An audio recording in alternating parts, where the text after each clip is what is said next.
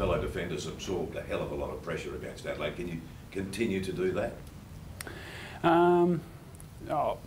We can look at this game and take a bit of confidence out of this. And we were under the pump on the weekend, but the way we fought against the Adelaide mids, delivering the ball into their forwards, we can look at it as a positive. And I know there's been games that we've been under the pump, but to keep them to score that they got on the weekend with the amount of entries they got, which is it's good for us. So we had our line meeting this morning, and we had a lot of positives come out of that. And all we can do is move on. And we spoke about Luke McFarlane earlier on. Can you give us any indication on how he's travelling? Oh, he's just on track. He's a couple of weeks away, and everything's going well for Luke. And you don't want to rush him back because he's a key player for our team. And so we'll make sure he's right before he gets back out on the track. And Hayden Ballantyne seemed to be moving pretty freely this morning. Yeah, it's good to see Hayden out there, and he's a guy that will be in contention this week. So he's got to get through training on Thursday, and hopefully he can get up. Michael, Carlton's small forwards, they present a different challenge so quick, and if they get goal sided here, then basically it can be all over. Yeah, for sure. They have been in good form in the last couple of weeks, and we'll have a game plan that will and the players that will play on them, and they'll have important jobs against the small, quick players in the Carlton side, and we know that they got the pace, they got the skill, they'll love to get out the back. So we'll have a plan to match them, and hopefully we can come away with it. Is that a case of trying to keep them up the ground, stay goal sided then, and sort of push them away from goals and make them come back past you? Yeah, that's against every team. You want to give goal side against any forward. So we'll best defence is to keep them in front of you and body and check them, and is very important this week against the quicker players. It's different though, isn't it, this week? Because they've got that 2 or 3. Who would be your quickest defender? Who's likely to get, say, Garland, or if it is Jaron already, or whatever? We'll have a number of players that will play. We'll have Lee Spur will have a big job on someone.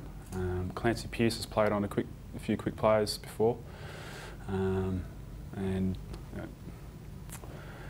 might have to bring back Hilly. What do you reckon? Can you say positive in the absence of Luke McFarlane for your defence after what happened last year, late in the season? Can it only be a good thing, although you want him in the team, but can it be a good learning experience for the defence? Oh yeah, for sure. Luke's getting on. He's getting older now, and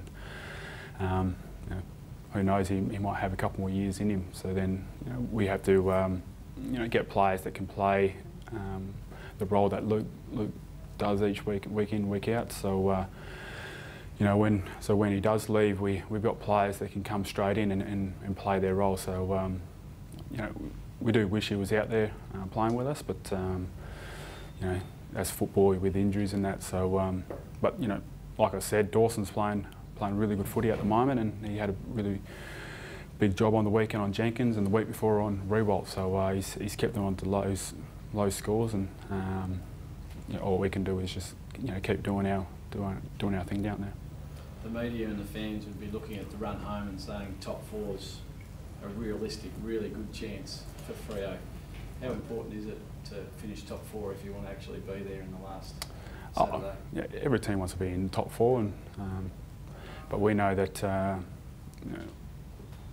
every week is important for us, and it starts this week against Carlton, and we'll fly back and then get ready for the weekend after. But it's all about this week and the 4 points, and hopefully we can bring them back. There's been a lot spoken about just the 33 inside 50s, even though you did get the win on the weekend. As a team, are you wanting to be a little bit more attacking as you start to approach the finals? Oh yeah, for sure. You don't want to go out there not scoring goals. Goals win you matches. So it's good to have a number of goal scorers that can pop up week in, week out, and Fifey's come from the midfield kicking goals. So we need a few more boys chipping in, and that's players in the back line, forward stepping up. So we go out there wanting to kick a big score, but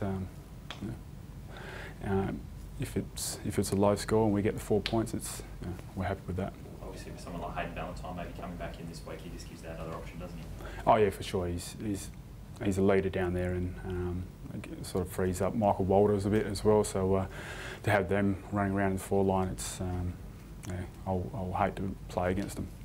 Did Sun and Piercy tell you they were going to go after Bambilla at the beginning there? Did you know?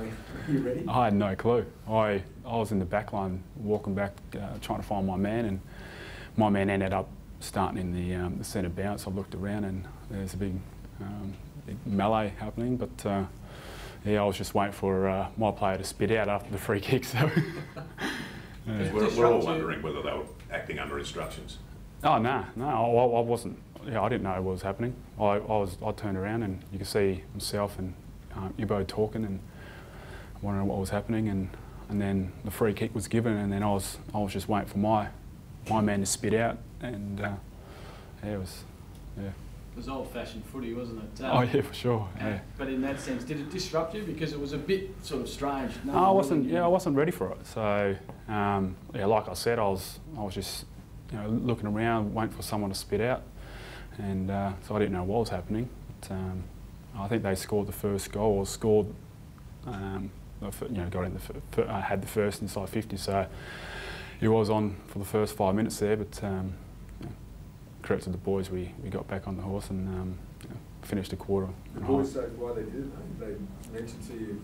No, I haven't spoken to them. I'll have a yarn with them later, right? Are those type of boys though? Because from the outside, we don't see them fighting a lot or creating. Sonny's got a bit of aggression behind him, but I'm unsure what they were thinking there, but I guess they were sticking up for. I think Van Berlo usually tags, so I guess they were sticking up for Hilly, their teammates. Are those sorts of fines something that the team will, they're happy to pay every now and again, just to show that you've got that sort of toughness or hard edge to the side? So, what do you mean, the club? Yeah, well, the players, you're not going to let other teams sort of. It's you don't want to go out there and cop a fine for a little wrestle,